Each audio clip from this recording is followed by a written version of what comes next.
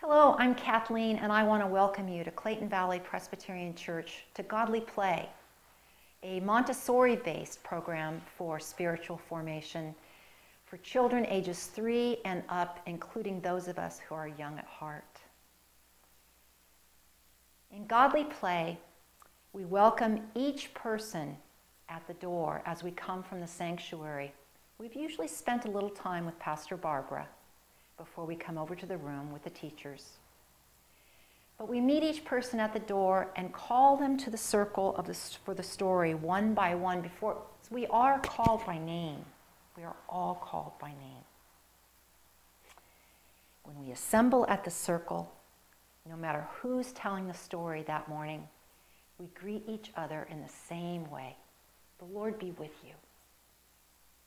And then we need to look at the circle of the church year, our calendar. I wish I could invite one of you to go to the calendar with me.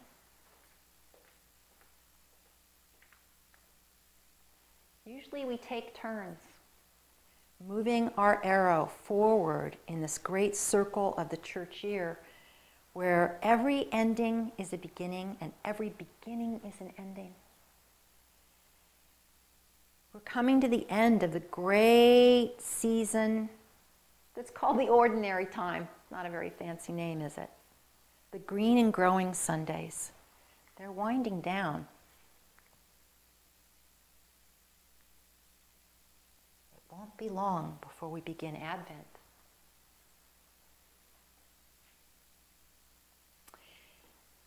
Once we know where we are in the circle of the church year, it's time to come to the circle and really be ready for the story. We get ready at the door, of course, to enter the sacred space, but once we're at the circle, it's time to make our bodies still and our hands still and our hearts and our minds still and open so we can hear what's in the story just for us that day. Every tray and box, every basket in this room is a story.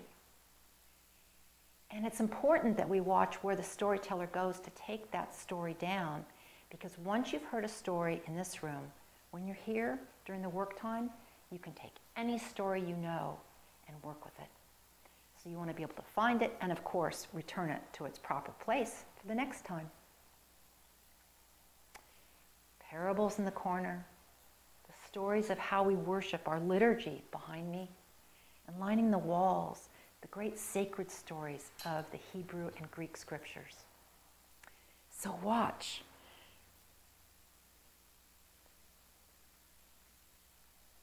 Last time, we told this story, the story of the 10 best ways to live.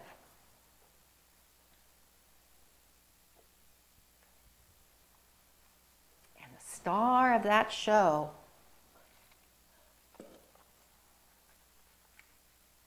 Moses.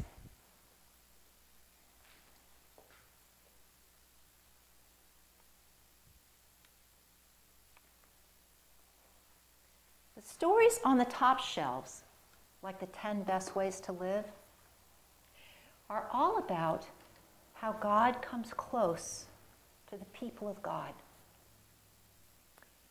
The stories that are on the second row and the third row are about how God comes close to a person.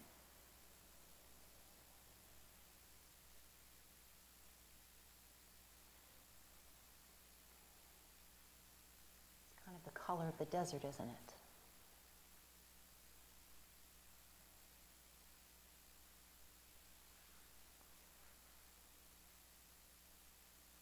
You might remember that the people of God were living in Egypt. Many years had passed, and there was a new Pharaoh, a new king in Egypt, and he had forgotten all that Joseph had done. The people of God were slaves. They were trapped and could not go back. Many strange things happened in Egypt, terrible things. And still, the people could not leave.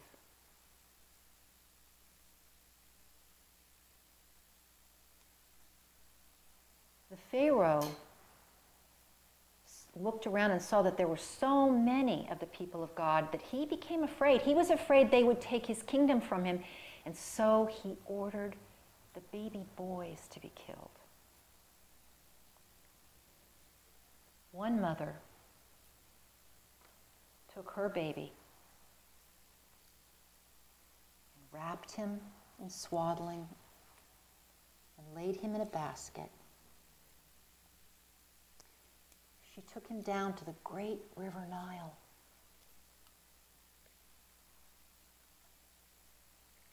And hid him in the bulrushes that grew along the river.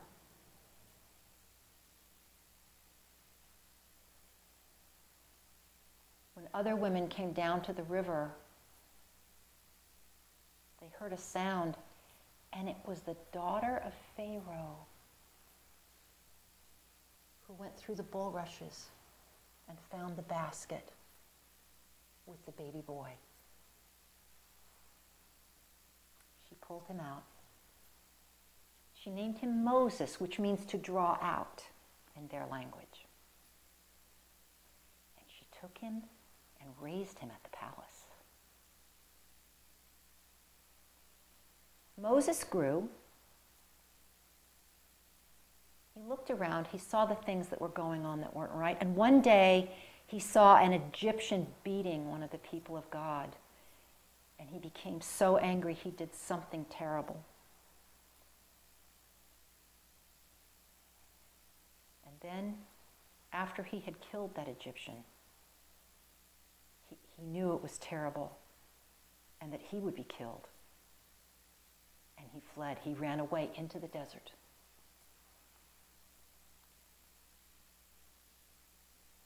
Moses went to live with the family of Jethro. And he learned how to be a shepherd, caring for Jethro's great herds of sheep. He even married one of Jethro's daughters, Zipporah. One day as he was tending those sheep, Moses looked up at Mount Horeb, and he was drawn to it. He saw something burning.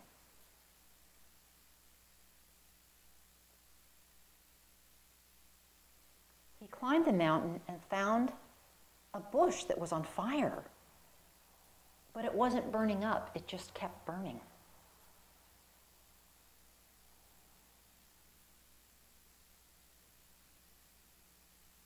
And through that burning bush, Moses came close to God. God spoke to Moses through that burning bush. God told Moses that he must go back to Egypt, for the people must be set free. Moses said, "Who am I to do this? Can't you send someone else?" And God said, "I will go with you." And Moses says, "But what shall I say? What shall I do?" And God answered Moses and said, "Your brother Aaron will go with you, and I will be with you." And so Moses went.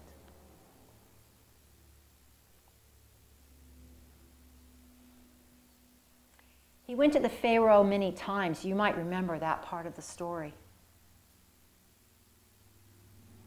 And each time he asked for the people to be set free, the Pharaoh said no. Some terrible things happened, even in Pharaoh's family. Finally, Pharaoh said yes. And so the people hurried. You remember how they hurried. They went down to the great water. They had to cross the seas. And as they did, they heard the armies of the Pharaoh coming after them, for he had changed his mind. But you remember that somehow, once again, Moses was close to God and knew how to lead the people through the water to freedom.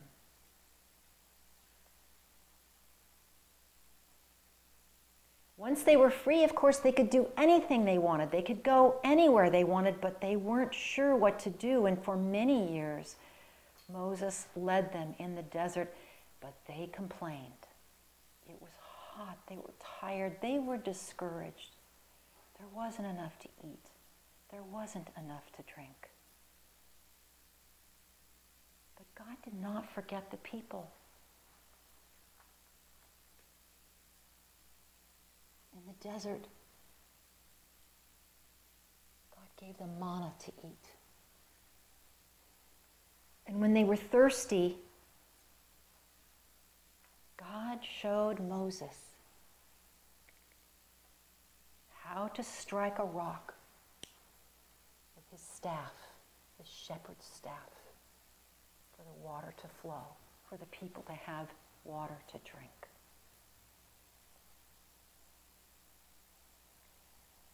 As they continued in the desert, they got closer and closer.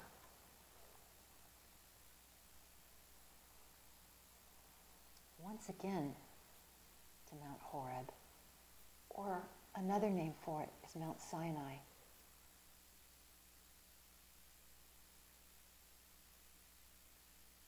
Moses was drawn once again to that fire. But he was the only one who had the courage to climb the mountain, to come close. His brother Aaron stayed with the people. And when Moses came to the mountain, once again he knew what he was to do, for God came close to Moses once again and told him that he should write the 10 best ways to live on tablets of stone, so that the people would know what to do now that they were free. When Moses came down from the mountain, being so close to God, bringing those 10 best ways to live on the stone tablets, his face was shining. But he'd been gone a while. The people of God weren't sure he was coming back. They didn't know what to do. And so they collected all the gold, the jewelry that people were wearing, and they melted it. And they asked Aaron to make them a golden calf. And he did. They said, "That will be our God now."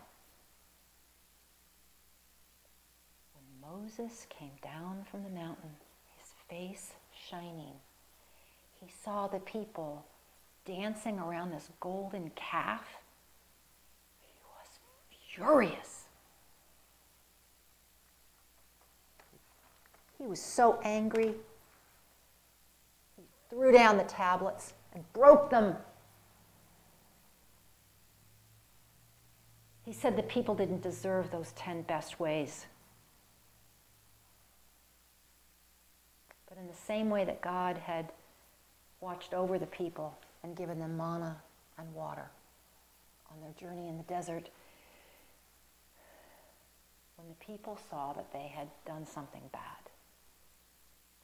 they were ashamed and they were sorry, and God forgave them and showed Moses how once again to give them the 10 best ways on the tablets, so they would know the ways to live. They took some of the gold and covered up a special box called an ark. Not the kind of ark that's a boat. That's a different ark. This ark is a special box covered with gold with angels on top and poles on each side so they could carry it. For they put those tablets in the ark and the people took them wherever they went.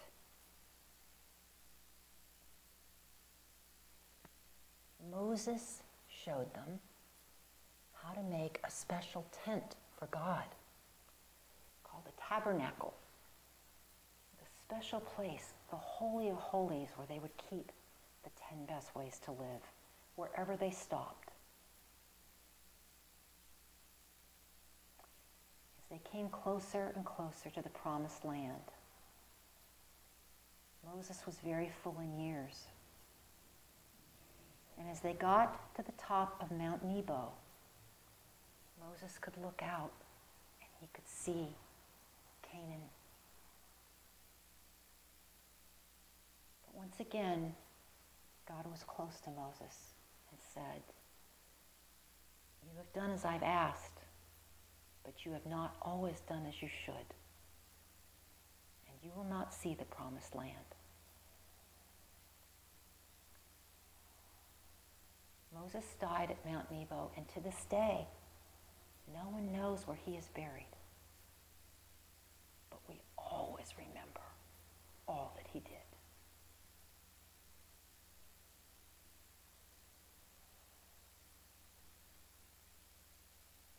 I wonder what part of this big life story you like the best.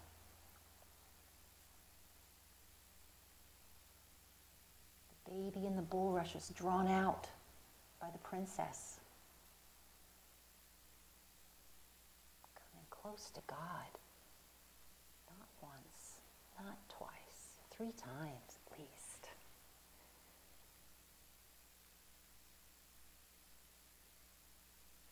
I wonder if there's a part of this story where you can see yourself.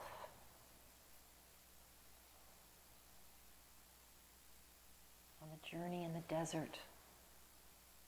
Sometimes it can feel like that and we get discouraged. We make mistakes. Sometimes we make big mistakes. But we ask God for forgiveness, and God forgives us.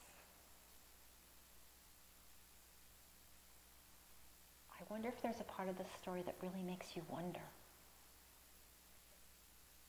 Or if there's a part of this story that you would like to work with a little more. That's one of the things that we do in this room. After the story, you can take this story to work with to make it really your own. Or, of course, another story that you might want to take down from the shelves. Some people like to work with the story by using art or craft materials. Perhaps making an ark. So perhaps at home you might want to read more about it. You might want to paint or draw or write in a journal about this story. But I hope you'll make this story your own as well, for then it's really part of you forever. After the story, and we put everything away, all of our work, all of our story materials. We wash up, of course, and we get ready to come back to the circle to have a time of prayer and a feast that we share. Not the kind of feast like we have at Thanksgiving or perhaps other holidays or celebrations. You know the kind of feast that I mean. We do it every Sunday in this room.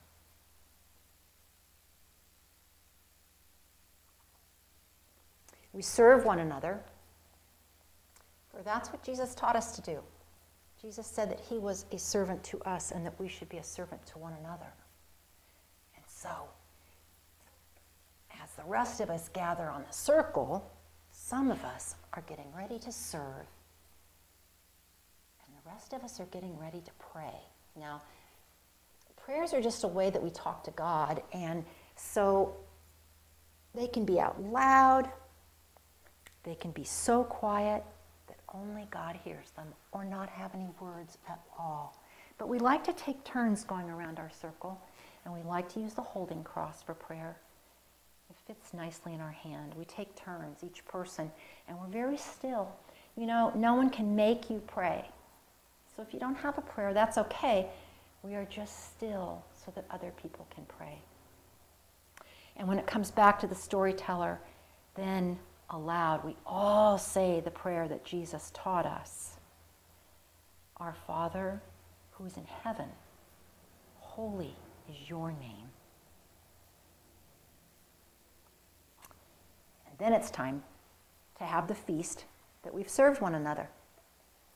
We remember when Jesus had a meal with his friends in that upper room long ago. After the meal, Jesus took bread and he blessed it and he broke it. We use the matzah here. It reminds us of the people. That taste of the desert. So we have a matzah taste in this room for our feast. Jesus said to eat it and remember him, which his friends thought was pretty strange at the time since he was right in the room having dinner with them. But then they remembered later what he must have meant. And we remember today when we have this feast. He also took the cup.